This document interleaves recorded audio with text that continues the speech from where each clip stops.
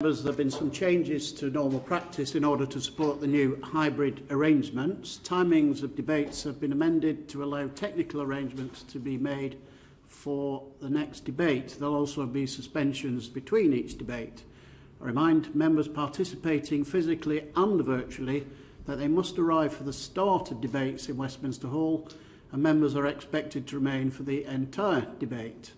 I must also remind members participating virtually they are visible at all times, both to each other and to us in the booth rod room.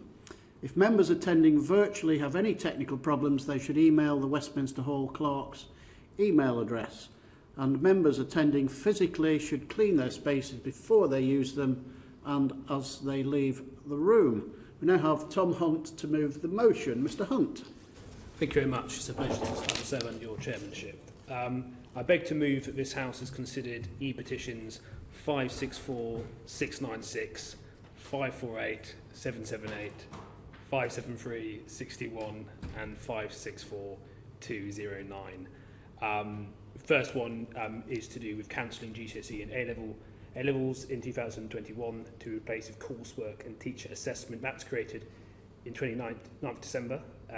Second one is to allow teacher predicted grades for BTEC students. Third one is to keep schools closed until May. And then the fourth one is to close schools in all Tier 4 areas. So 4 petitions in total, and clearly over the last 4 or 5 months the situation has been incredibly fluid. So clearly some of these petitions, 2 in particular, circumstances have and events have moved ahead of them slightly. However, I do think this is a very valuable opportunity to have a discussion about the impact of Covid-19 on our children's education in a more general sense.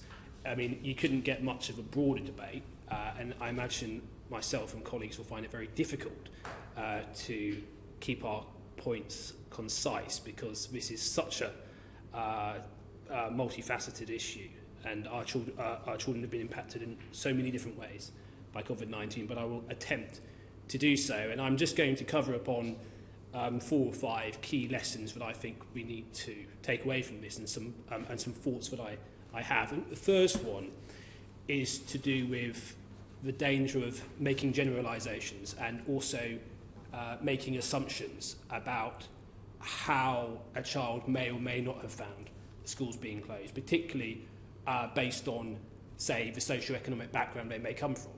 There is some evidence produced by Sutton Trust that would suggest that children from more deprived backgrounds have been particularly badly impacted by the closure of schools compared with children from other areas, but we should not necessarily assume that.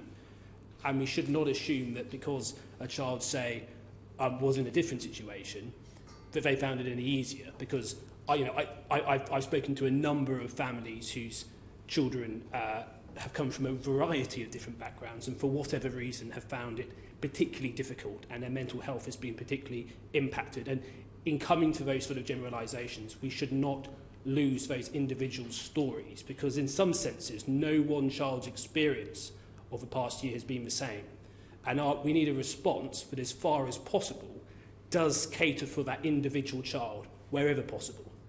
So that's the first point I wanted to make. Secondly, is just in regards to mental health. We had some research published by Mind that said that 73% of those at school had felt as though their mental health had deteriorated over the past year.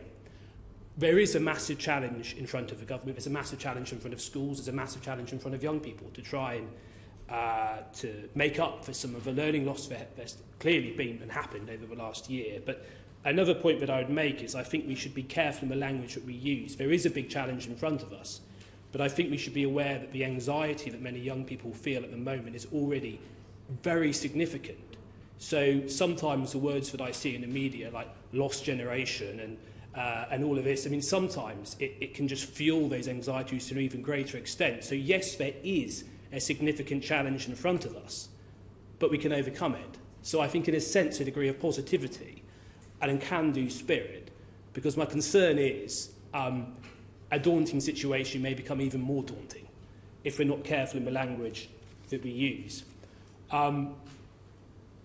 The Minister will be aware from my position on the Education Select Committee that I do speak very frequently about special educational needs. And one of the things, there is, most of the meetings we have, the national SEND review, it has been delayed, but I think if there can be an advantage from this delay, it is that it allows us to properly look at the way in which this pandemic has had a unique or a different impact on different children, and that includes those with special educational needs. And it must include, yes, those with EHCP plans, but it must include those who might not have one of those plans, but still have learning disabilities. And dyslexic and dyspraxic pupils would be the sort of the two examples of that. Because they haven't been eligible to come into school. Most recently, for example, they haven't been able to come into school, and some of those individuals have struggled with online learning because of the unique way in which many of them learn. Not having that personal engagement has often made it much more difficult for them to learn, and some, I fear, have fallen behind more as a result of that. When we talk about those with perhaps more complex and significant needs and disabilities, something else that we need to bear in mind is their mental state and often how they struggle with transitions. So the movement from working online to back into school to online and then back into school can have a profound impact on their mental state. Many of them have been eligible to still keep on coming into school, but many haven't. And there's often been good reasons for that. So I think that kind of therapeutic approach to help them with a transition from what might seem like quite an unsettling period for them is also very important. I am encouraged by what I've heard about the tutoring programme and how when we think about the ways in which our young people can catch up from any learning loss, that there have been some SEND specialists have been feeding into that. That was encouraging, but I think that it would be brilliant if today I could hear more about how that's working in practice. I mean, the next point is to do with exams, and one of the petitions here called for a cancellation of exams. I think bearing in mind the circumstances, I don't think there is any alternative. I think it was the right decision to cancel those exams, but I also believe that it was a regrettable decision. I think it was a decision, I think we were left with no choice, but that doesn't mean that I think it comes with its own negatives. I do believe that exams should be here to stay. I don't think that this should be used as an opportunity to question the role of exams in the medium to long term. I believe that they continue to be the fairest way often of assessing pupils. And I think we should also think about those young people who actually quite like exams, and exams quite often they work for them. And often a lot of those children actually tend to often have learning disabilities. And I talk as somebody who who has dyspraxia and has dyslexia, and when I was a 12-year-old, I had a reading writing age of an 8-year-old, ended up catching up and did have my struggles throughout school, but I actually used to quite like exams because I was an unconventional learner. I didn't do well in the classroom. I didn't go at the same pace as everybody else. That revision gave me time to consolidate my knowledge and surprise my exams. And I really would not wanted to have been at school over the last year. So I think we should think about how those children that could feel as though their chance to flourish has been taken away. In terms of the teacher assessments we're going to have this year, there will be some schools that have not these tests, which will feed into the overall assessment. But these tests are not mandatory. Perhaps I think they should have been mandatory. And I'd also say that having spoken to the Minister about this before, my understanding is that the teachers at a school will have a degree of flexibility over this, and my understanding is that not necessarily all of the children, the approach will have to be exactly the same. So it might be that some children in the school can take a test and others don't. I'd also like to think that those pupils could feed into the process, and if they felt that they would, by having a test, that would mean that their teachers are in a better place to make an accurate assessment about their progress, then I think their views should be taken into account. And I go back to the point I made about dyslexic pupils, and I've spoken to two head teachers at dyslexic schools where all of the pupils are dyslexic, and it is interesting that both of those schools have taken a decision to have tests for all pupils. And I think that's useful in providing a sense as to how it may be in all of those children who could be negatively impacted by this. Another point I would like to make is children who have English as a second language. I know that in my own constituency there are many pupils who come under that bracket, and I have spoken to head teachers in my own constituency who are concerned that the level of participation in some of the online learning has been less in those communities, and also that their English has actually gone backwards throughout the time that schools have been closed. So I think when we're thinking about catch-up, that aspect needs to be there also. And I was encouraged from a meeting that the Education Select Committee had recently with the catch-up commissioner, because I've had a number of conversations with head teachers in my constituency recently who said that when we're thinking about catch-up, there needs to be flexibility at the heart of it, and actually teachers and head teachers who know their children better than anybody else, they should be able to take the decision that they believe to be in the best interest of each individual child, and that was something that the catch-up commissioner made very clear that will be the case, because there's lots of things we're going to have to work out, particularly with sort of catch-up schools over the summer, how they're going to interrelate with the holiday food and activity programmes, how are they going to relate to each other, and how's that going to work? So I think having that that flexibility with catch-up, so the teacher and the head teacher can make those decisions, because it goes back to what I said earlier.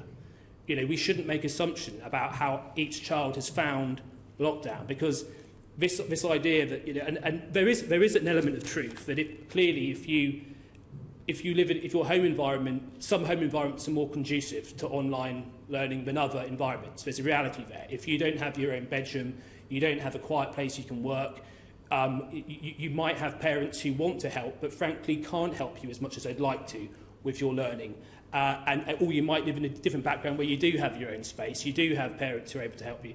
But we shouldn't assume that, because sometimes we might have parents who might be able to help but can't because they're working around the clock. We don't know what their circumstances are going to be. So I think in a nutshell, in summary, I think my key points that I'd like to make are we shouldn't generalise, we shouldn't make assumptions. As far as possible, we should approach each individual young person and try and cater for their own needs. And secondly, unsurprisingly, special educational needs and the different ways in which it's impacted them. Because as I said before, it is so important we get SEND right. It's right morally, it's right for them, but it's also necessary for our country because we don't want to lose their talents. Yeah. And this pandemic in some ways has made a situation harder for them. And we should also think about those children who perhaps this way we've been assessing has worked against them and they've been a loser in that. So I think when we're thinking about how COVID has impacted our young people, we need to be sensitive in the language we use also and conscious of the way in which it's been their learning, but also their mental health that has suffered. It is going to be difficult. It is going to be difficult to catch up, but there are children and we will do whatever we take to support them. So there needs to be a degree of positivity there as well. Thank you very much. The question is that this House has considered E-petitions 564696, 548778, 573621 and 564209 relating to the impact of COVID-19 on education. Sarah Olney. Thank you very much, Mr. Robertson. It's a pleasure to attend this debate under your chairmanship, and I really do value the opportunity to contribute to all of the issues raised by these petitions, but also the wider issues for our education sector as a result of COVID-19. I'd like really to start by paying tribute to all of the teaching staff, school staff, parents, and especially the children attending schools across my constituency in Kingston and in Richmond for the successful way that they've all returned to school last week. I was speaking just this morning to the head of the education service for both boroughs, and he was was telling me that it's all gone extremely smoothly. I've also had an opportunity to speak to teachers from all sorts of schools across the constituency. The testing in our secondary schools has gone very, very well.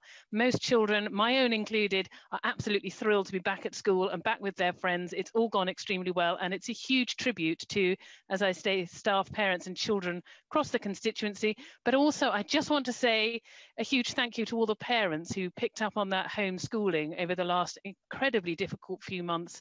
They've done a wonderful job, and they can all pat themselves on the back, because successfully having delivered their children back to school is where we all want to see them. I'd like to start really by asking the Minister for a bit of clarity on the issue of face masks in secondary school, and particularly what the science is saying about the benefits of wearing a face mask and in reducing transmission versus the disadvantages it creates for communication. I was very lucky to have a Zoom chat with some Year 11 students at Christ School in Richmond last Wednesday, and it was wonderful to see them in their classroom. But it was strange to see them with their face masks. So I really would value some clarity from the DfE about the value of wearing face masks. I also want to ask about the issue of exams, which obviously the member for Ipswich has raised with you know, a great deal of interesting insight, perhaps into his own experience. There's still a great deal of uncertainty about how qualifications are going to be awarded this year, and I'm very concerned that that lack of standardisation across exam centres will negatively affect some students who may well have delivered better results or achieved better results if they've been able to sit their exams. And I really would welcome a little bit more clarification on that. I think it's a pity that it's taken until now, really, for any kind of guidance at all to be issued, given that the probable need to cancel exams was identified quite some time ago. The schools I've spoken to are very concerned about the appeals process and to the extent to which that's going to create an additional burden for schools. I have no doubt that there will be many parents and students who will want to appeal the mark that they're given, and I am very concerned that that will create a big burden for schools at the end of August, just as they're preparing for the new school year. And I would really welcome some more guidance from the DfE about how they're planning to address that particular topic. But I think the biggest barrier, the biggest issue that most of the schools in my constituency are currently facing is the issue of funding. There's been a massive increase in the pressure on school budgets due to COVID. Obviously, there are increased costs due to all of the COVID secure measures that our schools have needed to take as a result of welcoming children back into school, both now and obviously back in September. And many of them are reporting a hit to their income from being unable to hire out their facilities and other things that they might have been able to do, sports clubs and so on and so forth. But schools are not seeing an increase in their budgets that they need to meet those costs and not being compensated for the additional expense, and that's a real worry for some of them. There have been other hits to their income from some of the grants they would normally get have not been made available. And also, in addition to that, local authorities have not been given the guidance they need as to what extent they can assist schools to that are in financial difficulty from funds that they have available. There's not been clarity as to the extent to which local authorities can assist schools in difficulty. And I'd just like to end perhaps again by echoing a point made by the member for Ipswich in his opening remarks. It's so important that schools can respond to their individual pupils' needs at this time.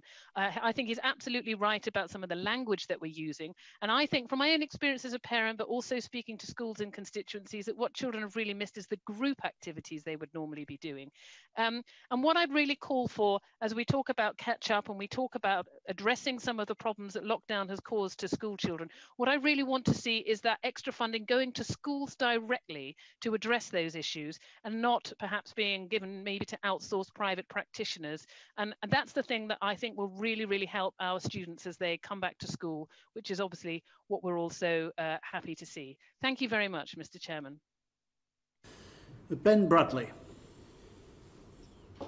Thank you, Mr. Chairman. It's a pleasure to serve under your chairmanship and to speak in this debate, covering a number of petitions about both the return to school and about this year's assessments. Obviously, the impact of COVID on our schools and therefore on our children and young people has been huge. I would argue that perhaps it's still been underestimated. And I've said before in this space that I wouldn't personally have closed schools. I think the impact on over 1,000 children in Nottinghamshire, that's just the county, excluding the city, so the number may be twice as high as that, who are known to children's services for one reason or another, vulnerable children who have been out of school for months and months, is huge. We saw a spike in referrals for abuse into children's services following last summer's lockdown, and I have no doubt we'll be seeing the same again now. We owe it to those children in particular to put them at the heart of our plans for recovery. It's not all just about the most vulnerable children, though, Mr. Chairman. This has impacted on all children. I'm lucky enough to be a father of 2 primary age boys. I'm sorry, Mr. Bradley, I'm terribly sorry to interrupt. Your voice is not coming through very clearly. I wonder if you could try and either speak a little more loudly or a little bit more closer to the microphone. I'm sorry to interrupt. I'll hold the microphone right close to my face, Mr. Speaker. That's better. That's better. Thank you. So it's not just vulnerable children, Mr. Chairman, that have been impacted by these lockdowns. I'm lucky enough to be father of 2 primary age boys, and they are lucky enough to have been able to mostly continue to attend school, as my wife's been working on the supermarket shop floor throughout. But even they have missed their social lives. They've missed out on a lot of experiences. They've seen both their education and development impacted. This time in the lives of our children and young people is hugely important, whether it's early development as a primary school student, mastering the academic basics, but learning to make friends, to understand the school environment, how to act around other people, or as a teenager studying for major qualifications whilst also kind of coming out of your shell, becoming an adult, finding yourself. How much more difficult must it be to begin to find your independence and your own self separate from your parents when you're forced to spend every day at home with them and you don't get to go and do anything else? In terms of what do we do about it, and this is the key, isn't it, going forward? The government's talked a lot about academic catch-up and tutoring, which is welcome. But the biggest challenge that both parents and teachers have raised with me is a social one, not an academic one. The teachers have told me that children effectively have kind of been forgetting what it means to be in school, how to act, how to behave, and having to relearn all of that. Having changed those behaviours as they're not used to being around groups of people or seeing their friends or being in the classroom. They're having kind of shrunk back into their shells, having spent time on their own, and it's a challenge now to draw them out again. To me, that means we need to focus not just on academia, but on the social side of things. We should offer more support to extracurricular activities, including sport. Let's not forget the health and fitness impact of all this too, and the inequalities that will only have grown as a result of lockdown and the inactivity that came with it. We could start by looking seriously at how we can open up our sports facilities. 40% of our nation's sports facilities remain locked behind school gates at evenings and weekends. We have to focus on transitioning children back into the classroom where they need it and supporting teachers to do that. Those children moving to secondary school this year, for example, have missed so much of the transitional process that they normally would get. Government could promote and support things like nurture provision at both primary and secondary level to help children to adapt and ease into school life at their own pace rather than being chucked in at the deep end. I hope government will be able to support schools, deliver some of that Year 7 transition as much as possible before the end of this year. A few years ago, the then Health Secretary, the Right Honourable Member for South West Surrey, launched a programme of introducing and expanding mental health support into schools. I've spoken with the Schools Minister about this recently. I wonder if he could update the House on any discussions about whether this plan, which at the time seemed to be wide-ranging and very positive, is now considered to still be adequate, or whether we can speed that up and extend it in the light of the struggles that many will face as a result of the pandemic. On the issue of academia, I think the PM's proposals for one-to-one tutoring could be great if they can be done logistically, if they are possible, as an addition to the social support that's needed. It will be important to work across schools, colleges and universities to ensure there's a recognition of the challenges that young people have faced and the difference between grades given this year compared to other years, because clearly nobody should be disadvantaged as they seek to move on to the next stage of their lives. I do think all of this calls into question some of what we do around our assessments. I'm no detractor from testing at all. I think it's important, but we saw the major challenges faced as a result of so much of our assessment being built solely on these exams at the end of the year. And in the absence of those, there have been all sorts of problems. Obviously, other countries have different systems. Some have an ongoing system of teacher-led assessment as a matter of course. And I wonder how the Minister feels those countries might have compared in terms of the challenges of assessment through this period.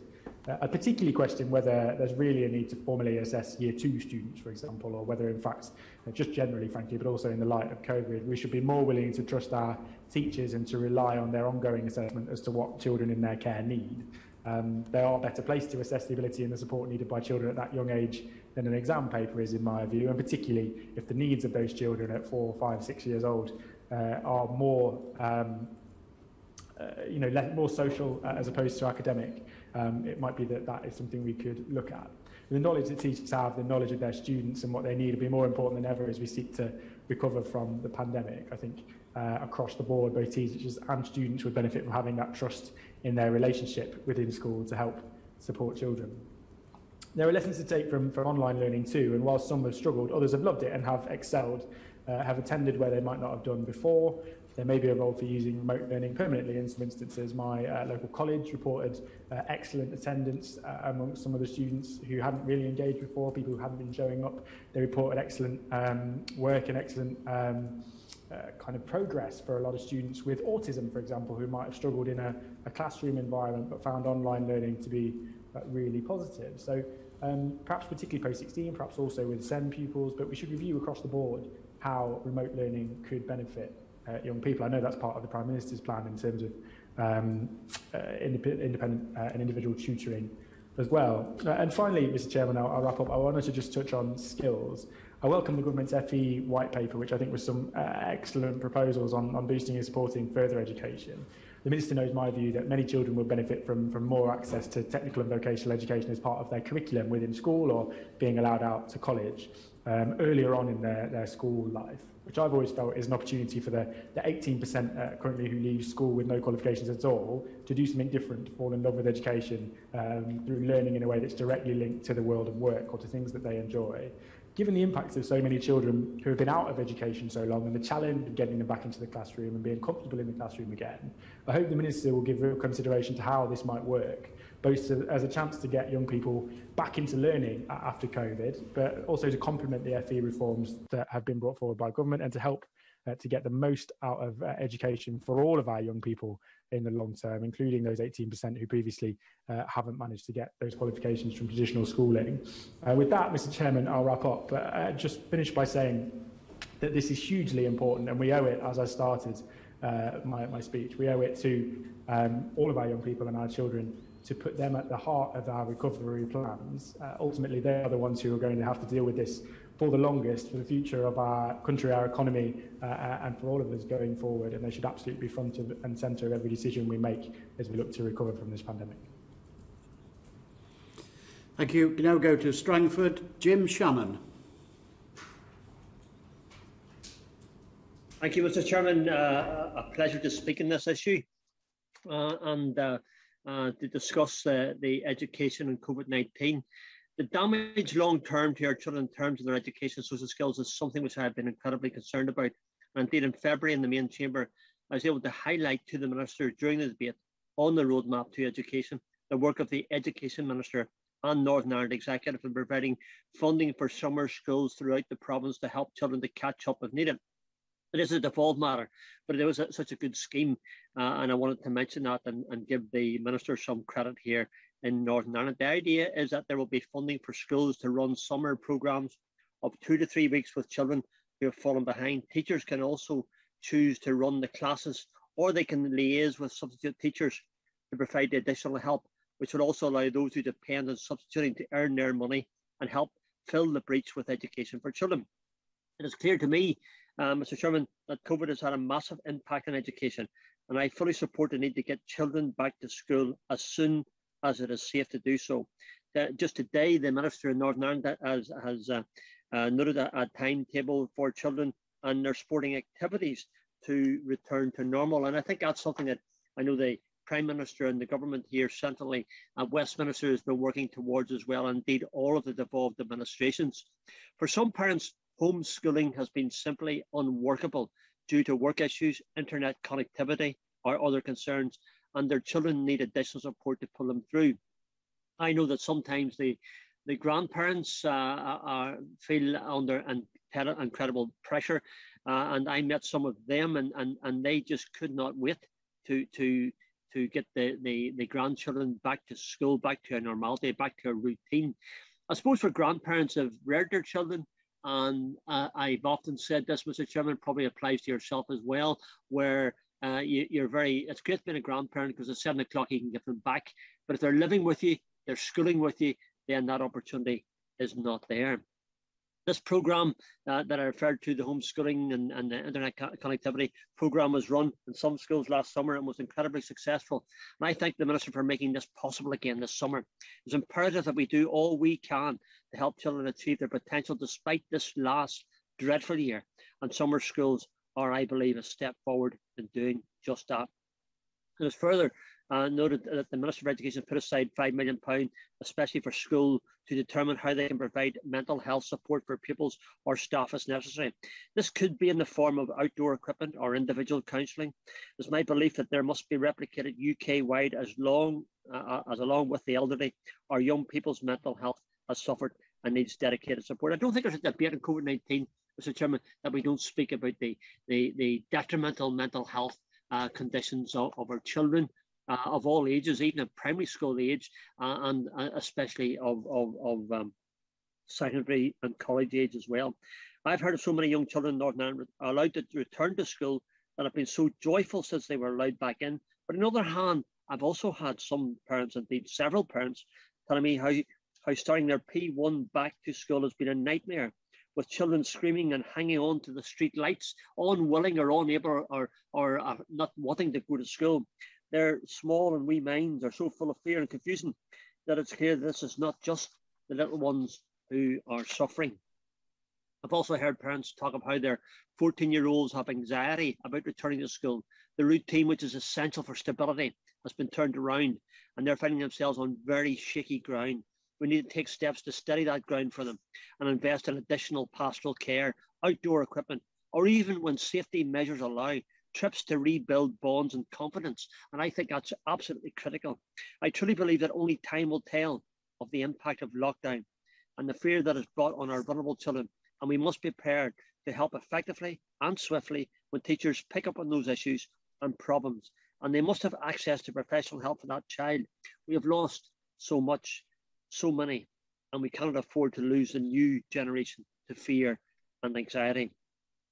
We have long been clear that it's the desire of my party, Democratic Unionist Party, and many others to see the children brought safely back to school, and particularly with Northern Ireland's hugely successful vaccination programme. Having vaccinated the most vulnerable with one vaccine, given a good level of protection, that the opening of schools is in a different position than ever before. Today, Mr. Chairman, I've just got my first vaccination for COVID-19, and it was a painless, almost painless, I have to say, operation. But I was very pleased to get that, and I must pay some credit to the staff and the volunteers who made the conveyor belt of vaccination so very, very easy to endure, and thank them for it. I do believe, Mr. Chairman, we can open schools and still protect our vulnerable, as well as improve education outcomes and address mental health concerns in our young people.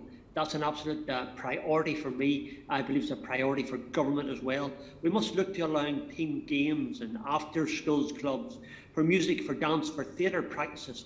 All of these normal experiences that have been lost for an entire year by our young people. We must do what we can, I believe, to enhance their opportunities in school and after school, and to the best of our ability.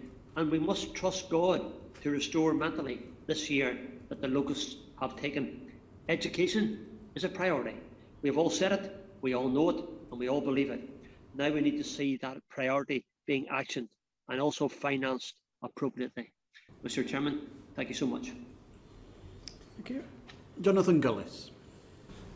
Thank you very much, Mr. Robinson. It's a pleasure to serve under your chairmanship, and I'm delighted to be in what is an extremely important debate today about the future of education, particularly obviously and its impact with COVID.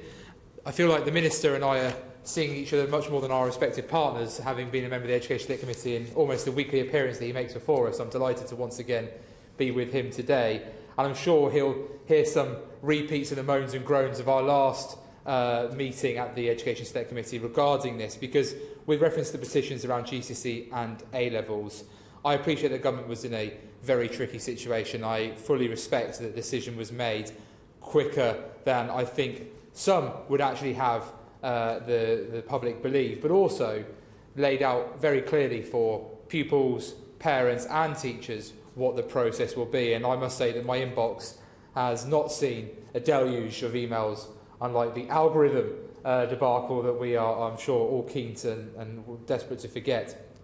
I would, however, like to stress, and the Minister will be aware of this, some of my concerns regarding when it comes to exam papers from exam boards, the fact that these are voluntarily and not mandatory when it comes to being taken. I'm aware that 100,000 people responded to the consultation and that students were very keen. The overall majority of students were keen for the tests to be something that was voluntary. But actually teachers, even if it is, I think 41%, the Minister may have quoted the Education Select Committee, and I apologise if I've got that figure wrong, but still, the overwhelming majority of teachers did support, in my opinion, the fact that there should be some mandatory testing with these exam papers from exam boards, and something I think would have been very helpful to the evidence base that would have gone and been given forward. Because ultimately, the one thing that schools that I'm speaking to, particularly thinking about St Margaret's Ward Catholic Academy in Stoke-on-Trent, North Kidsgrove and Talk that I visited recently, where they said that there's now a very tight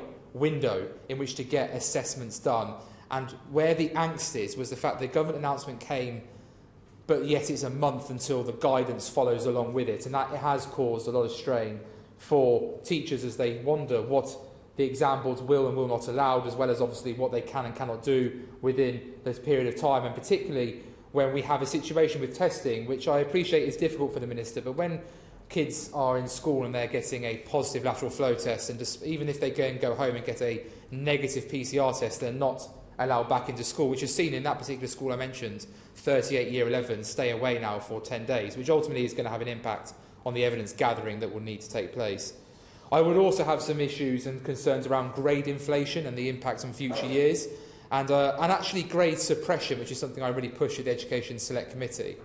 Because ultimately with grade inflation, which has taken place, and we've seen this on quite a large scale, in fact, I believe in the summer of 2020, with more generous than previous years, and to an unprecedented extent, at A-level, the proportion of candidates awarded an A-star or A went up 12.9 percentage points, and from 25.2% in 2019 to 38.1% in 2020. And at GCSE, the proportion awarded grade 4 and above went up 8.8 percentage points, from 67.1% to 75.9%. My worry is, as the Chair of the Education Select Committee regularly refers to, is that with this grade inflation will end up being baked into the system. And ultimately, there has to come a point where we draw a line in the sand here. And what I hope to hear from the Minister, if not today, in the future, is that when it comes to the 2020 cohort, that the grade inflation of the last 2 years will be ring-fenced and blacked out, as it were, as an anomaly, because we're in a global pandemic, these unprecedented times, and we go back to 2019 pre-pandemic summer grade inflation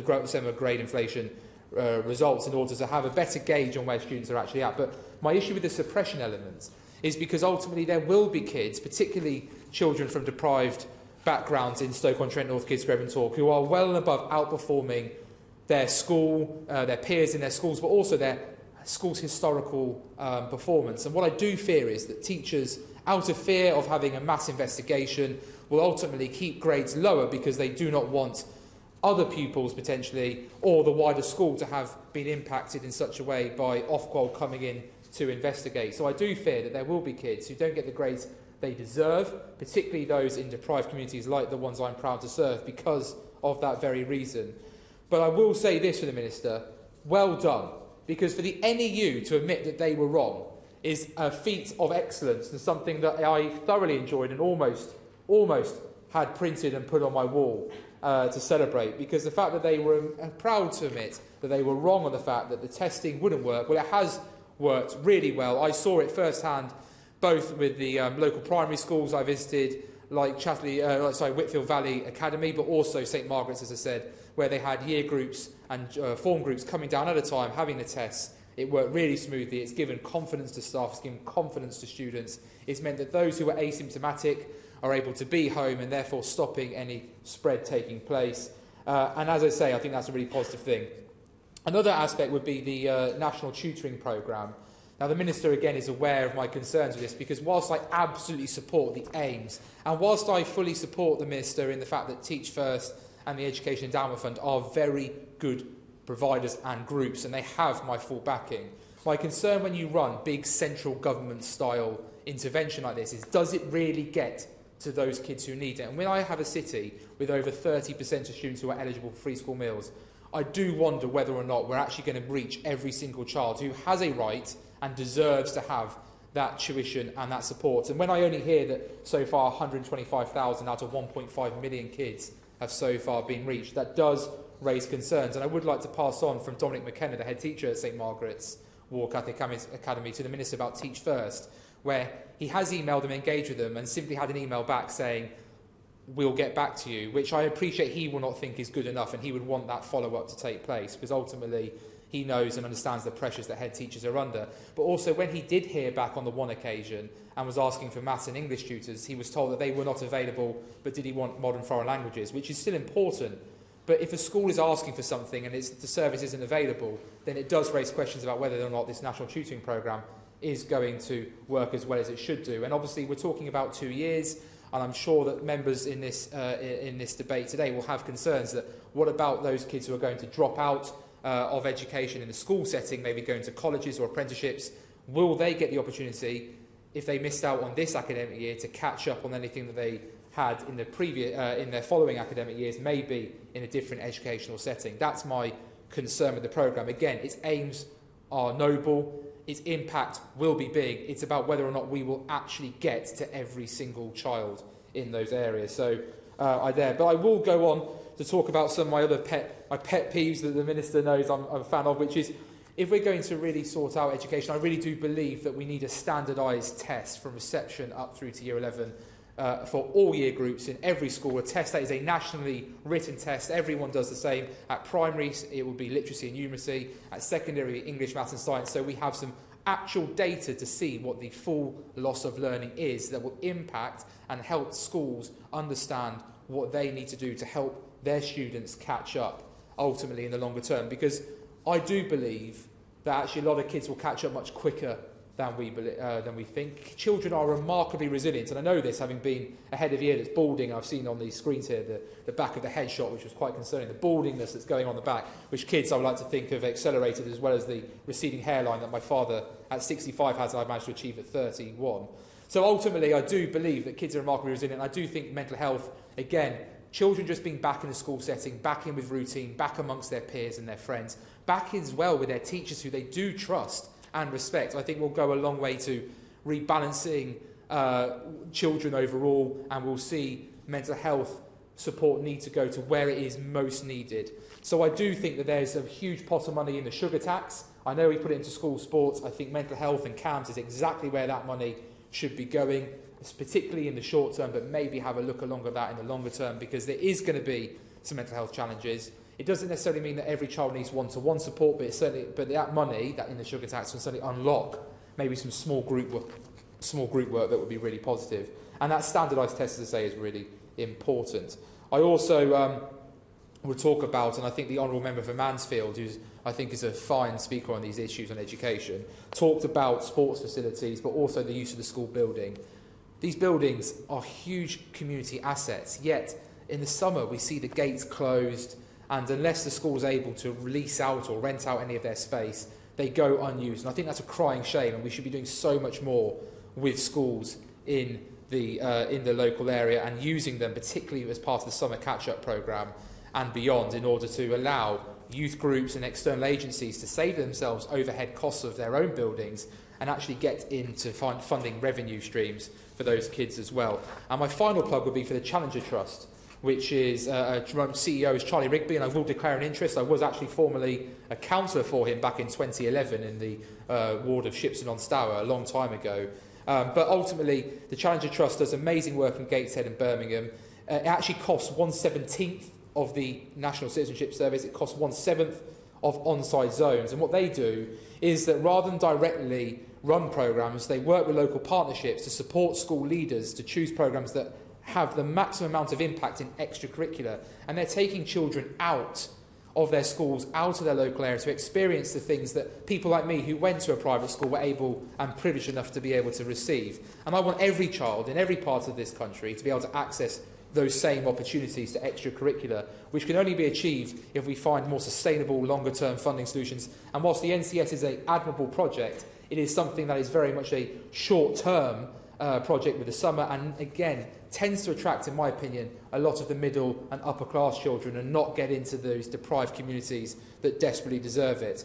So I think that overall, I think the petitioners, bless them, have done some really good work here. Obviously, the government's well and truly answered those questions well in advance. And all I can say is that the teaching profession is an amazing profession, something that I loved being part of for 8 years. But I do feel that the teaching profession has been damaged reputationally, not by any fault of teachers, but I do think that the Department for Education does need to bear some responsibility over the fact that it hasn't always communicated in a timely and fashionable manner, which has put school leaders in a very difficult situation and meant that they're getting out messages last minute, sometimes mixed messages, which causes difficulty with parents.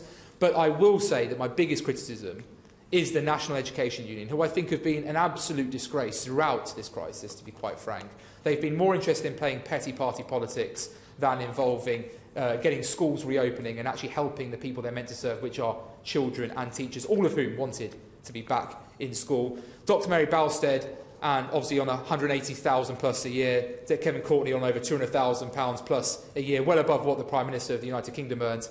I've said it on my social media, I've said it on radio interviews with Talk Radio, and I will say it in this Westminster Hall debate, so it's a matter of record for Hansa. They must resign with immediate effect. They have failed the teaching profession, they have failed the children that those teachers are serving, they have damaged the reputation of the profession and led to this impression that teachers somehow went missing in this crisis, and that couldn't be further from the truth. Thank you, Mr Robertson.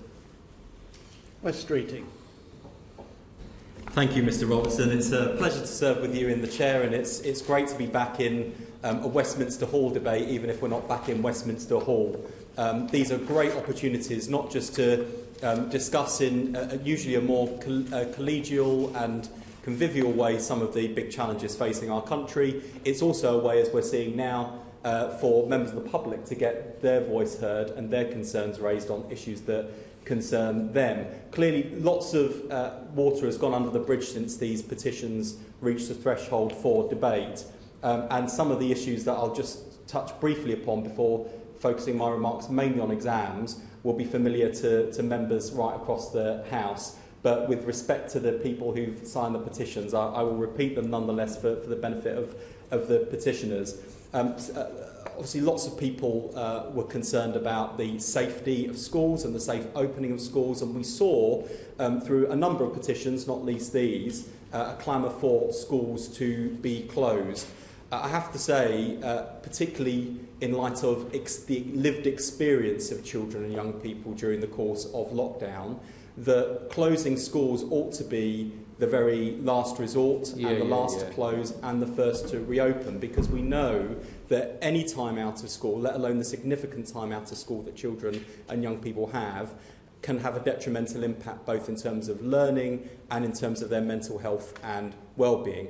And despite the best efforts of schools to keep children learning from home, we know that nonetheless for some children from certain backgrounds and with certain challenges have faced a much more difficult time in accessing online learning, not least because even as schools returned last week, the Department for Education was just about scraping in with its own target of getting laptops and devices out to children and young people. Tens of thousands of children still without the devices that they needed, and hundreds of thousands of children receiving the devices far later than they really should have. Nonetheless, there have been some concerns about safety in the classroom, both from children and young people and from staff working in schools. We believe that the government really should have done a lot more, a lot sooner on that front.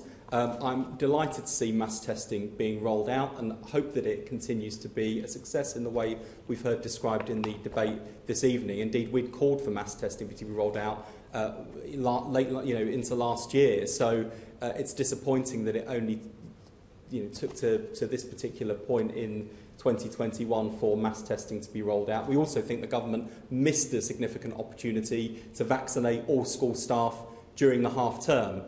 President Biden's administration is currently in the process of vaccinating teachers, and one of the reasons we were pushing for that wasn't simply on the grounds of safety, but actually because I think, as we're already beginning to see, there is still a challenge of keeping children in school learning. And one of the biggest challenges that head teachers had, particularly when schools returned in September, was the issue of staff shortages, with teachers going off sick themselves. So we do think that the government ought to have vaccinated all staff, and we regret that that hasn't happened. And I'm afraid to say that we still see too many examples of schools being shortchanged when it comes to safety measures. Indeed, I've had schools in my own constituency write to me because the funding they've shelled out for PPE and other safety measures is not being reimbursed from the Department for Education. And what does that mean? It means head teachers robbing Peter to pay Paul, taking funding from one area of the school budget and putting it into these extraordinary safety measures. And I think that's a source of deep regret. I certainly give way. Thank you very much. I'm grateful to the Honourable Gentleman for giving way, and I would just say and agree with him on the point that the schools who were in sound financial places pre the pandemic have been the ones hit hardest when it comes to the financial support they've received, which has been very little, and meant that a lot of these schools have now ended up eating into their reserves and obviously their positive bank balances. So does he agree with me that those schools in particular, who will now be judged by Ofsted and potentially could receive an inadequate rating for their handling of finances, do need to be really reimbursed and looked after, particularly when cleaning costs in some schools are up to £4,000 a month?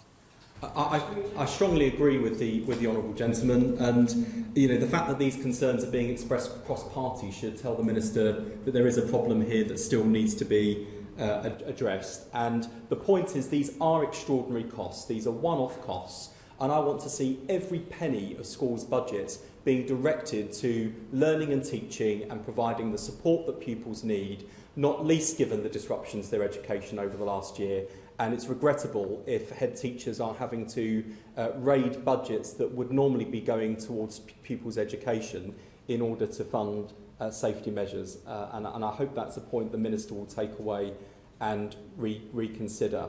I do want to turn and address the points about exams.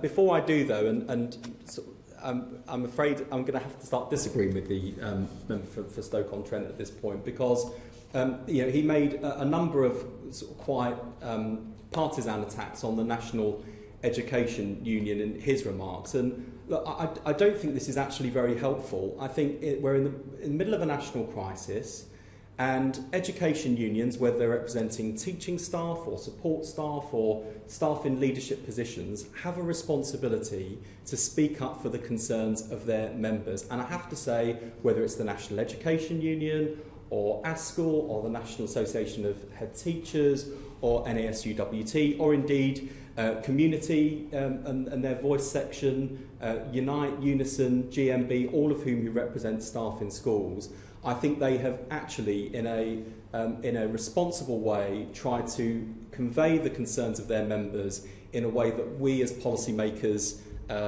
should pay attention to. That doesn't mean we always agree with them, and indeed there have been points during the pandemic where we haven't been on the same page as the National Education Union. Indeed, there have been points during the pandemic where the unions haven't been on the same page as each other. That's the nature of representative trade unions representing the concerns of their members.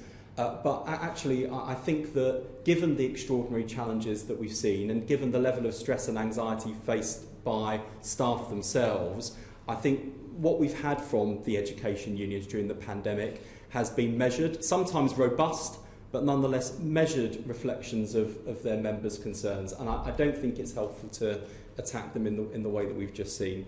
I do want to turn now to this issue of exams and what needs to be done. I think the overarching message is that the Minister and the Department have got to learn lessons from the mistakes they've been making throughout the pandemic. First and foremost, we want to avoid a repeat of last year's shambles. The government's grading algorithm was an unmitigated disaster. About 40% of teacher A-level predictions in England were downgraded by the algorithm. Pupils from working class backgrounds were more likely to have seen a bigger downward adjustment from the algorithms than those from more affluent backgrounds, and the attainment gap between pupils on free school meals and those who weren't got significantly higher in terms of the number of A grades received. And there's something to learn about that whole miserable experience in terms of how the Education Secretary himself handled it, putting alternatives to the algorithm in place at just the very last minute, announcing that the system would be switched to a triple lock before Ofqual had signed it off Indeed, Ofqual were only told about the plan on August 11th, 2 days before results day. Talk about lastminute.com. Through his triple lock, the Education Secretary said students could use a valid mock, but he didn't direct Ofqual to consider what might constitute a valid mock until results day itself. Again, not just last minute, after the event. And only after several days of chaos did the Education Secretary relent and revert to using unstandardised centre-assessed grades. Having had that awful experience and put young people and their teachers through real sort of chaos and anxiety after A-level results day, the government's been slow again to plan for this year's exams, even after last year's shambles. It wasn't until October last year that the government announced a 3-week delay for exams in 2021. We said then that government ought to have a plan B in place just in case exams couldn't take place and if the spread of the virus was such that exams as usual couldn't happen. But the government didn't act. Even when the government cancelled exams in January, it still didn't have a plan B. This should have been done months before, as we'd called for. The BTEC fiasco, we had just an appalling situation where even as the Education Secretary announced all schools were to close at the beginning of January, having just summoned millions of children back into school for the day, he caused additional stress and confusion by insisting that BTEC exams to be taken that month, indeed some that week, ought to go ahead. You want anything to give away? I will give way. I'm very grateful to the Honourable Gentleman for giving way. And with regards to BTECs, would he not agree, though, that even though students were brought in for those exams, they actually were for courses and subjects which exams are required to have been taken in order for them to get the qualification, and therefore give the confidence to employers that they have the necessary skills in order to carry out their duties, which they legally have to do, rather than just maybe something like English or maths, which obviously is a very different thing altogether. The problem, though, with the BTEC handling back in January was that the department was saying two things at the same time. They were saying these BTEC exams were going ahead, but then following an outcry and concerns about whether or not it would be safe, they said that in light of evolving, and I'm quoting now, the DFE statement, in light of the evolving public health measures, schools and colleges can continue with the vocational and technical exams that are due to take place in January, where they judge it is right to do so. So it just added to the confusion and chaos. It wasn't just pupils sat at home trying to prepare for exams that were taking place literally the next day or in the coming days. It was their teachers also unable to give clear answers. It goes back to the point the Honourable Gentleman from Stoke raised about the invidious position that school leaders and teachers have been put in by the chaos and confusion, the different delay that's come out of the DFE, because they weren't clear on what was going on, the communication was poor for them, and so the very people who usually students are looking to provide clear answers and strong advice and leadership simply weren't able to provide it, and through no fault of their own. This left us in the absurd situation where, according to the Education Secretary, about a third of colleges chose to continue with exams in January while the rest did not. He then backtracked and cancelled BTEC exams in February and March. And again, while eventually he got to the right decision, why did he not see it coming? And why could he not take decisive action in a way that told all students and all staff exactly where they stood and what he planned to do about it? Turning now to some of the other challenges that are facing us ahead of assessments this summer. The first is on private candidates. There's been this concern throughout the changes to examinations that around 20,000 private candidates not affiliated with schools and colleges this year will be disadvantaged. Many students have been told they have to pay hundreds or even thousands of pounds for local exam centres and schools to assess them. And schools don't necessarily have the resources to do this. And again, for the benefit of people watching more than the people in the chamber, we're not talking about privately educated students, we're talking about private candidates who are entering themselves privately for examinations. And many of these private candidates are students who weren't happy with their centre-assessed grades last year. They feel they're being denied the opportunity to take exams and prove that they deserve better grades. We're worried about whether they're even going to get a sense to take them on. Now, I acknowledge that today there's been an announcement from the department on private candidates whereby schools will receive a subsidy for every private candidate that is entered. I think that will go some way, actually, to incentivising centres to take these students on. I am concerned that in a very small number of subjects, but nonetheless there are a number of subjects, the fees to enter students in these exams is more than the £200 I think the department's offering, and I wonder if the Minister could speak to that point in particular. But I wonder what consideration, because this is the question we're getting from students, what consideration the department and Ofqual gave to allowing students to sit some private candidates to sit some form of exams, because he will understand the concern of these students is that a system that relies on teacher assessment will be inherently disadvantageous or perhaps practically impossible if the centre doesn't have a relationship with the private candidates. These are just some of the quotes that I've got from some of the private candidates who've been expressing their concerns. One told Politics Home, with the promise of 2021 exams, I was hopeful I could redeem myself in my other two A-levels. It's clear that the government thinks of us as afterthoughts. We're not going to just sit back while they toy with our future. We want a solution that works for everybody. Another student who was downgraded last year said, I decided to put my life on hold for another year and resit my exams this summer as the university kindly reinstated my offer. I made the decision not to give up on my dreams and not to settle for a grade I strongly believe was too low. I put an extreme amount of effort into revising every day so I'm able to move on. I'm absolutely devastated for private and resit candidates that exams have been cancelled again this year, as they are, in the vast majority of cases, not able to get a teacher assigned grade. So I wonder if the Minister could explain, particularly for those students, what the practical challenges have been in terms of those students being able to sit an exam, and what reassurance he can provide that they will be able to sign up with another school or college and an assessment centre and receive a properly validated grade that reflects their abilities and their effort in a way that they hope as students who are resitting. The final point I want to make about this year's exams is the immense pressure that we're already beginning to see inflicted on teachers and head teachers as a result of the system for appeals that seems to have been outlined in the guidance. One of my own secondary schools wrote to me quoting the guidance, which says, to reduce the number of errors made and in turn the volumes of appeals, centres will be expected to tell their students the evidence on which their grades will be based before the grades are submitted to exam boards. This will allow issues associated with, for example, absence, illness or reasonable adjustments to be identified and resolved before grades are submitted. Now, I think there's something to commend in the approach that says students must understand the basis upon which they're being judged. Of course, that's absolutely right. It's also absolutely right that mitigating factors ought to be taken into account, and that should be done in a transparent way. What I think we're all concerned about is the implication here that pupils will be able to, in particular, picking up on reasonable adjustments, either they or pushy parents with sharp elbows will be effectively demanding to teachers and head teachers different grades than the one that the teacher is judged to be right. I think this puts schools in a really invidious position. And by the way, it should be regarded as a gentle warning to those who regularly make demands for a whole series of exams to be scrapped, that the grass is not always greener on the other side.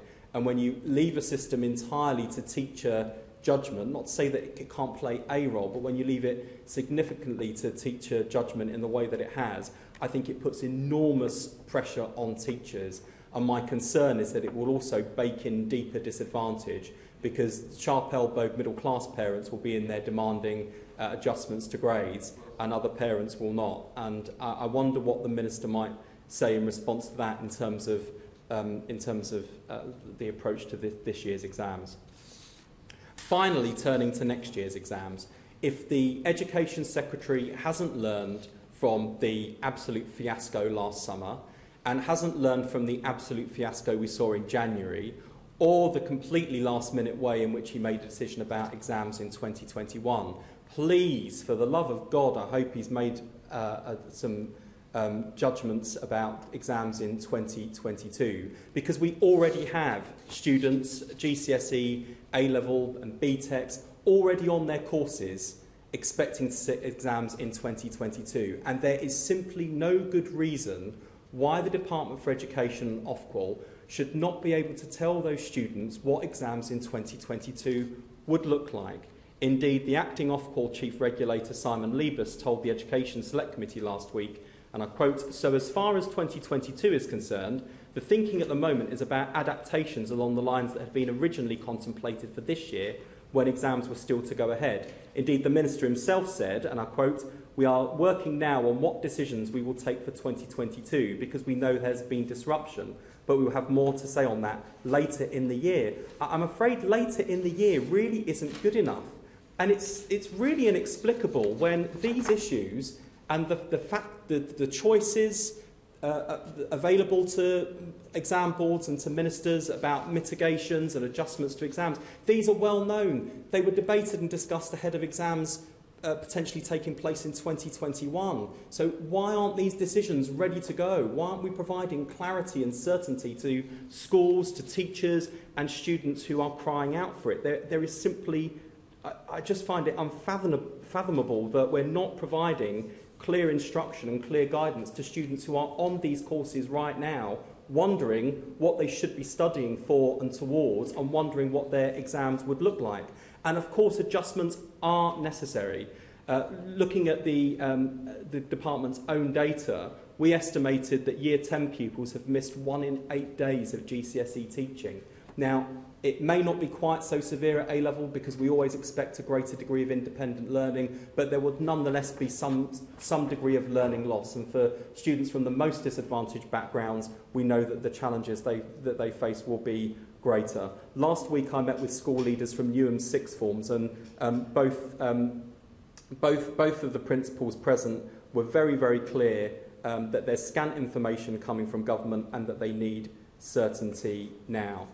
Uncertainty is piling on the pressure facing pupils and their teachers. The longer ministers dither and delay, the harder it will be to make meaningful adjustments for exams to go ahead in a way that is fair to all pupils. Ministers need to learn from their mistakes and act sooner rather than later. And you know, if the Education Secretary didn't feel battered and bruised from his previous encounters with exams and motivated to do something different and something earlier and something decisive, there really is no hope for him. You need to leave a couple of minutes for Mr Hunt to wind up. Minister. Thank you very much. It's a pleasure to serve under your chairmanship once again, Mr Robertson. Can I congratulate my honourable friend, the member for Ipswich, on the way he opened this debate. And I'm sure my honourable friend will join me in recognising the enormous professionalism and commitment of school staff working in our schools and working with their students throughout the lockdown to continue their education and progress towards assessments, whether students are being taught on-site or remotely. Today we're debating 4 petitions, and it's worth noting that the context, of course, has changed significantly since those petitions were first submitted.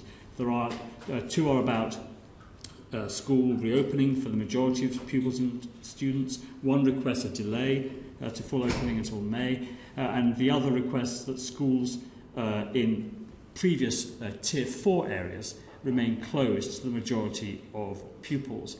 Secondly, we have 2 petitions focusing on exams. 1 requests that BTECs be assessed by teacher-predicted grades. The other requests a cancellation of the 2021 GCSE and A-level exams. And finally, I want to outline our education recovery plans to demonstrate the further work that's being developed to help pupils and students recover any lost learning. Now, my honourable friend, the member for Ipswich, is right that we do need to be cautious about overgeneralising about how children have fared during lockdown. He's also right to raise the issue of special educational needs and the impact of COVID on the most vulnerable children. And special schools, of course, have mostly been open to their pupils during the period of lockdown. And we have consistently prioritised specialist settings in our recovery premiums. Both special schools and AP will be funded to provide summer schools and the National Tutoring Programme. And we've also announced a £42 million package of continued support for children with SEND and their families during this difficult period. Now, both my honourable friends, the member for Ipswich and my honourable friend, the member for Mansfield, raised the issue of pupil mental health. Now, we know that the pandemic is impacting children's mental health, and that time out of school for most pupils will have limited their social interaction. And that's why the government is continuing to prioritise mental health and wellbeing support for children and staff as they return to school.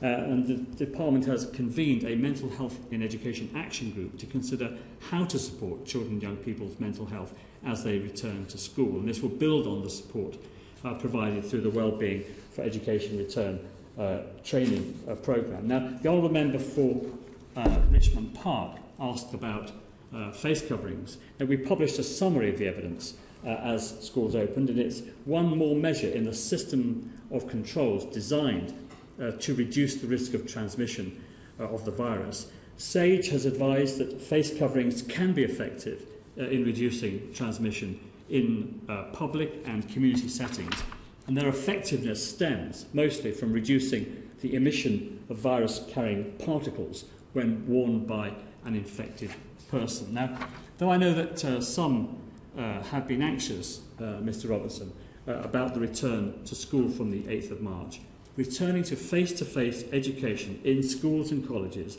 is a national priority. And the return to school last week has been a huge success, as my honourable friend, the member for Stoke North, celebrated in his remarks. We owe a huge debt of gratitude to the teachers and to the support staff who have worked so hard in preparing schools, as well as providing remote education while most pupils were at home. And I saw firsthand on the Friday before the schools opened on March the 8th, a school in Portsmouth preparing for that return, getting children tested even in the week before schools opened in a very systematic and organised way. And on Monday I visited a primary school in Streatham and saw the joy on the children's faces as they returned to school and to be with their friends.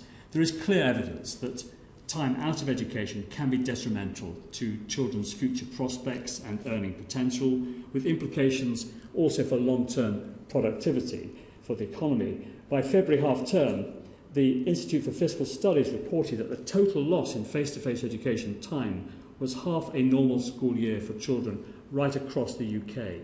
And despite huge efforts across industry and the government to ensure that all pupils have had appropriate technology for remote teaching, such as the 1.2 million laptops and tablets that have been delivered to date to schools, trusts and local authorities, pupils from the most disadvantaged backgrounds were disproportionately affected by the lack of digital equipment and study space to participate always effectively. Now, younger pupils have also found it more challenging to engage in remote education. Schools, teachers and parents have worked tirelessly to continue the education of their pupils and students, but there is no substitute for time with a qualified teacher. Now, the negative effects are also likely to extend beyond educational attainment, with NHS research suggesting 1 in 6 young people may now have a mental health problem, up from 1 in 9 in 2017. Now, the success of the vaccination rollout, Mr. Robertson, 24 million people in this country have been vaccinated, and as Sam Friedman has pointed out, in countries of over 10 million people, we are the world's leader by a margin in having such a successful rollout of the vaccination programme. And it does mean that infections and hospitalisations are falling, and it's paving the way for the safe and gradual lifting of restrictions. And we're also heading into the spring when we would expect prevalence of respiratory diseases to fall. Although restrictions on attendance in schools have been removed, other restrictions remain in place to ensure that transmission rates remain low across the country. And it is hugely important, of course, that all of us continue to obey those restrictions. In addition, schools will continue to implement protective measures as set out in the system of controls. Regular testing of children further reduces the risk of transmission in schools. And in relation to remaining open in areas that were previously categorised as Tier 4, as is in one of the petitions, I would note that we are seeing significant decreases in cases across almost all parts of the country and across all age groups. And in the absence of significant regional disparity, the government decided to ease restrictions at the same time across the whole of England. And due to the current relatively uniform spread of the virus across the country, the 4 steps out of lockdown set out in the roadmap are designed to apply to all regions. But we have been clear that the return is dependent on the data against the 4 tests as set out in the roadmap. And the roadmap therefore sets out indicative no earlier than dates for the steps which are 5 weeks apart, and these dates are wholly contingent on the data and are subject to change if those 4 tests are not met. Now, turning to exams, Mr. Robertson, we did not want to cancel exams in either 2020 or 2021. We believe exams are the best and fairest form of assessment for students to show what they know and can do, and it was only in the unprecedented circumstances of the outbreak of COVID that we had to make the very difficult decision to cancel exams as part of the wider measures to protect public health. This year, under different circumstances, the decision that exams could no longer go ahead as planned was made to ensure fairness among an exam cohort who had received differing amounts of face-to-face education, given the further disruption to student education in January and the very varying need to self-isolate in different parts of the country during the autumn term.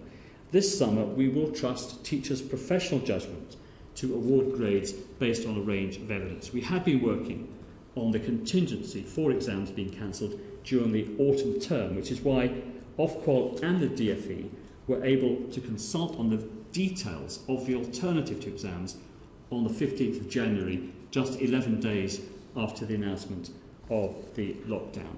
Ofqual launched a joint consultation with the DfE on the 15th of January with details of how grades would be awarded, the quality assurance approaches that we would be taking, and details of the appeals process. And we received over 100,000 responses to the consultation, over half of which were from students. Students will now receive grades determined by their teachers, with assessments covering what they were taught and not what they missed. And teachers have a good understanding of their students' performance and how they compare to other students this year and in previous years. And we've given teachers the flexibility to use a range of evidence, including the use of optional questions by exam boards, mock exams, non-exam assessment or coursework and in-class tests. And both my honourable friend, the member for Ipswich, and my honourable friend, the member for Stoke North, asked for the exam material to be mandatory, a mandatory part of that range of evidence that teachers use to support the grade that they submit. Well, we asked that question in the consultation about whether these materials should be compulsory, and overwhelmingly the optionality option was the response. And as I said last week at the Select Committee, we didn't want to bring in a mini exam by the back door, having just cancelled exams because they weren't going to be a fair way of assessing people's qualifications. Now, we want teachers to feel supported while making their decisions, and we'll be providing guidance to enable them to make assessments and fairly and consistently.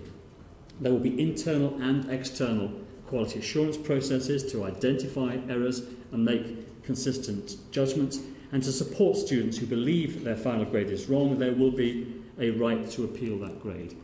We also want to be fair to all students, regardless of the type of qualification that they're taking. We announced on the 25th of February the arrangements for awarding qualifications this summer for VTQs that are similar to GCSEs and A-levels and used for progression to further or higher education. It's not viable for external exams for these qualifications to go ahead. Instead, results will be awarded through similar arrangements to GCSEs and A-levels with teacher-assessed grades, and many BTECs will therefore be receiving teacher-assessed grades as well.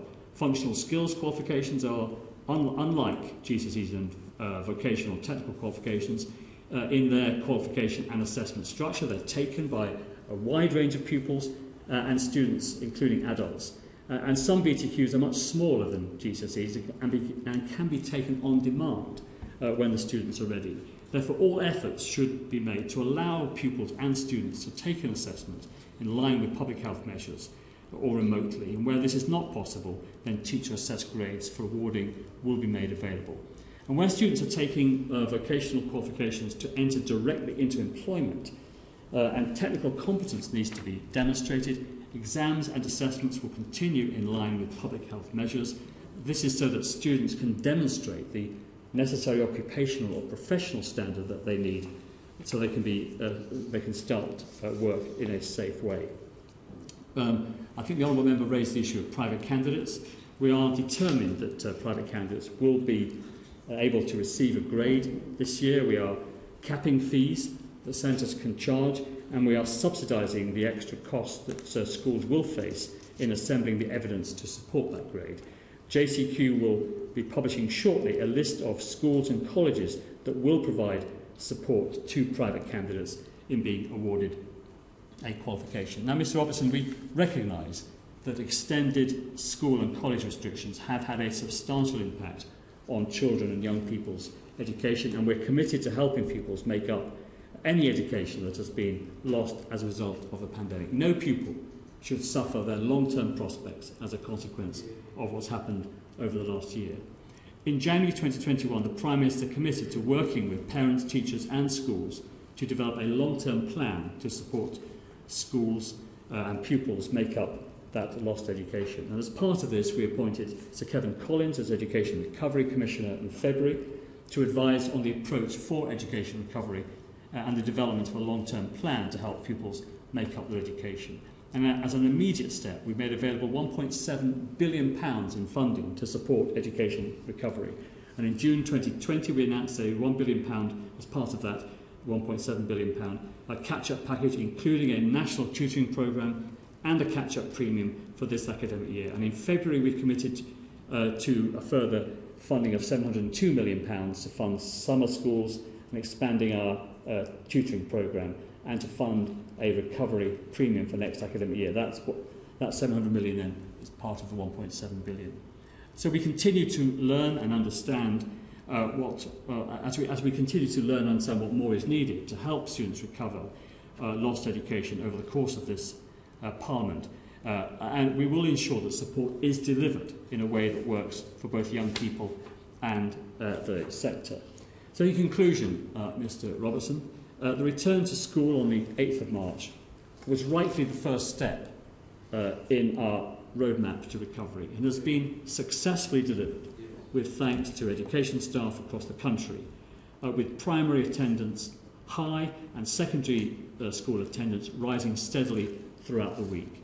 And will continue to be led by the data in terms of each step on the roadmap and have contingencies in place if any actions need to be taken in the event of extremely high prevalence of coronavirus over the coming months.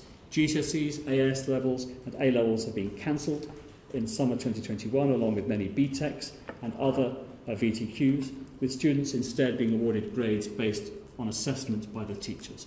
Education recovery is a firm focus of the Government, with the appointment of the Education Recovery Commissioner and the announcement of increased funding to enable a variety of activities to help with refreshing the academic and social lives of pupils and students. School and college staff have been asked to rapidly become IT experts, health and safety experts, test facilitators and examiners this year. And I'd like to finish by once again thanking them wholeheartedly for all their work, their commitment and their professionalism. To wind up, Tom Hunt. Thank you very much. It's still a pleasure to serve in your internship, as it was at the start. And I'd like to thank very much to the Minister for his response, which I did think was comprehensive and certainly addressed many of the points that I raised. I mean, we have got this problem with these petitions in as much as some of them in particular are, there's been a lot of water under the bridge since then, but I think certainly the petition on exams and assessment, I think certainly that one has been dwelt on a lot by different honourable friends and honourable members. So I think hopefully they feel as though many of their concerns have been alleviated.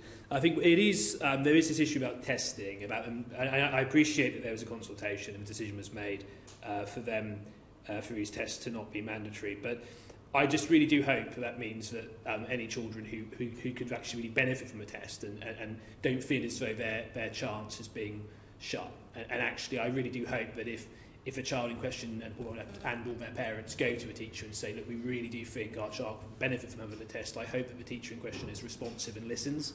So that's what I would say there. I understand the reasons why it wasn't compulsory, but I do hope there is flexibility there. And I hope teachers exercise flexibility as well and are sensitive to the fact that not all children are the same, Not all of them learn in the same way, and some of them benefit more in exams, for example.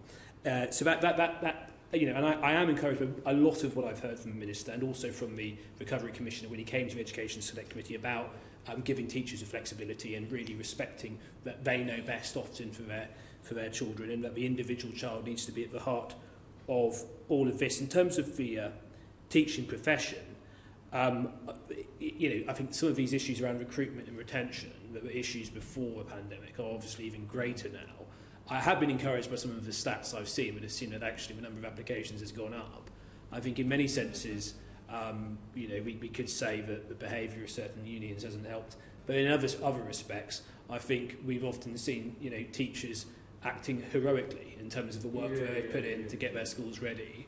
And actually, I think, and certainly when I think about the schools and the teachers in my own constituency, some of the work they've done to support people at their school beyond just the academic. I mentioned sort of Coppleston High School in East Ipswich, who set up a community pop-up shop to help children at their school, and some of the work that they've done has been exceptional. So in some senses, I think the teaching profession, in a way many people perceived it, has gone up. But I think those issues around teacher recruitment and retention are obviously very important and need to be looked at.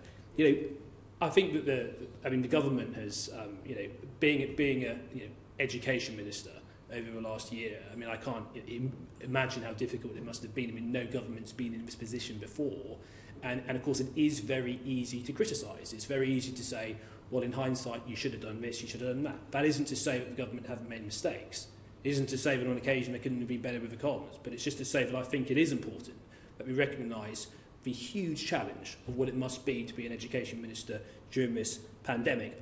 When I talk to parents and when I talk to teachers, there have been occasions where I've had difficult conversations, and they've criticised the government. They've criticised various things that have happened. January being one case, the algorithm being another. But I have to say, in the last couple of weeks, I've had two conversations with two head teachers who've been incredibly complimentary about many of the things that have happened. We do, when you talk about the laptops getting out, bearing in mind the scale of the operation and logistics, sadly, there will be examples when not all of that equipment gets to where it needs to be. But what I'd also say is that more often than not it has. And I've spoken to head teachers in my constituency who have been incredibly grateful for that, including a head teacher for Stoke High School, which probably has the most deprived catchment in Ipswich, who's had hundreds of equipment delivered, which have benefited children at that school. So that is something that I also think needs to be recognised. I think that when we, I know that there was a bit of a debate about the National Education Union, and I have to say that, I probably sympathise with my honourable friend and Member for Stoke-on-North's interpretation of that particular issue. And I do think that, I think that it's been an incredibly difficult situation for pupils, for teachers, for schools, for government. And I do think at various times, I think the National Education Union could have acted in a much more constructive way. But unfortunately it hasn't. And because of that, I think it's made a difficult situation even more difficult. And I do think it's been motivated by political point scoring to far too much. And I do sometimes question if they had their way, whether the schools would have been open at all over the last year. They probably would have been closed, and they'd still be closed now because, when it comes to teachers being prioritised for a vaccine, I have to say I was sympathetic to the arguments, particularly before it became clear the huge success that our vaccination programme is, because I just thought we just need to get the schools open, and in fact, if by doing that, that helps the situation, let's go down that route. So publicly, I have shown sympathy towards that view, and I had one school in my constituency approach me saying, look, logistically, we think we can do it. We think, we've got all the resources. If we can get the vaccine, we think we can vaccinate all teachers and teaching staff in Suffolk within 2 weeks. And I was open to working with them. And what was really interesting is this all ended up in the Mail on Sunday, this particular, and I had some quotes in there from the NEU, totally dismissing this. So here's an example of people in the education sector wanting to roll their sleeves up and say, right, let's do this, and just being shot down by the NEU, who effectively said that until all teaching staff get both doses, they need 2 doses before. And so that was my interpretation of what they were saying. That if they had their way, there wouldn't be any schools open until every single member of teaching staff had 2 doses. Which would how long would that take? So, but I think that there has been anxiety from teachers within my constituency about the fact that they haven't been prioritised for a vaccine. you know, and they've made it clear to me that, you know, heading up to the 8th of March, that was one of their key concerns. But I think each day, each week that goes by, and this remarkable progress that we are making as a country in terms of the number of people we are vaccinating, those concerns are being alleviated. Because as we vaccinate more people now in their 50s and then soon 40s, is that actually most of those teaching staff who would have been more vulnerable to the virus have now been vaccinated as part of a general process anyway. So I think that is to be recognised, and the fact that we're doing so much better than virtually any other country in the world. So on the whole, I think that consistency and clarity going forward, and particularly as the Honourable Member for Ilford North has mentioned about next year's assessments, I think, you know, providing clarity and consistency as early as possible on that. I think what my honourable friend, the member for Stoke North, has said about a national test to really, you know, get a much better understanding of to what extent there's been late learning loss and for each child, because we cannot make assumptions about what their particular experience has been. So I think we've got a huge challenge ahead of us, but I'm confident the government are very aware of that, and I hope that the petitioners who signed these petitions in some way, though perhaps not looking at this debate and thinking it's addressed every issue. Yeah. Order. The sitting stands adjourned. Please will members leave the room promptly by the exit door on the left while observing social distancing.